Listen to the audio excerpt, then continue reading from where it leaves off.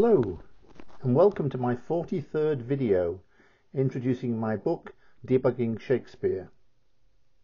In the last video we looked at the oddly named astronomer Heinrich Decimator and his engraving of the constellation of Leo. We saw how John Dod from Malpas and Shocklach, who was nicknamed DECaLOGue Dod, with its likely allusion to the dodos of Mauritius, the mathematician John Napier, and astronomer Johannes Kepler. We observed that the Decimator's father was allegedly from the town of Dodendorf that houses the monastery of St. Mauritius, with its recently discovered lead coffin containing the granddaughter of Alfred the Great.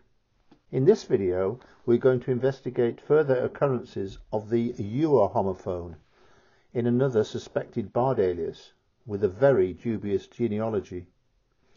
He was known as Thomas URquhart, and his alleged father-in-law was Alexander Elphinstone, the 4th Lord Elphinstone, who was the great-grandson of King James IV of Scotland.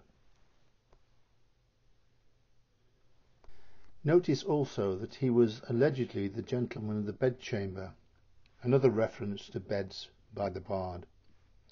He appears to have married Jean Livingston, a great-granddaughter of James IV. So a great-grandson apparently marries a great-granddaughter of the same king. Thomas URquhart apparently marries the great-great-granddaughter of the same king too, called Christian Elphinstone.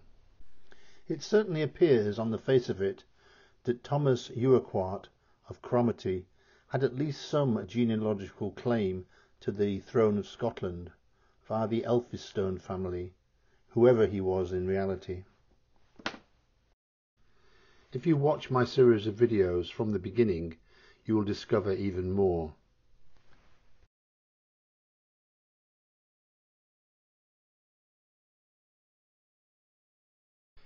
Thank you for watching.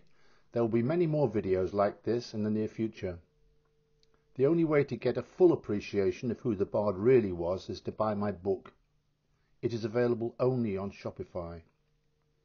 Please scan the QR code shown with your mobile and you will have a direct link to Shopify. Thank you.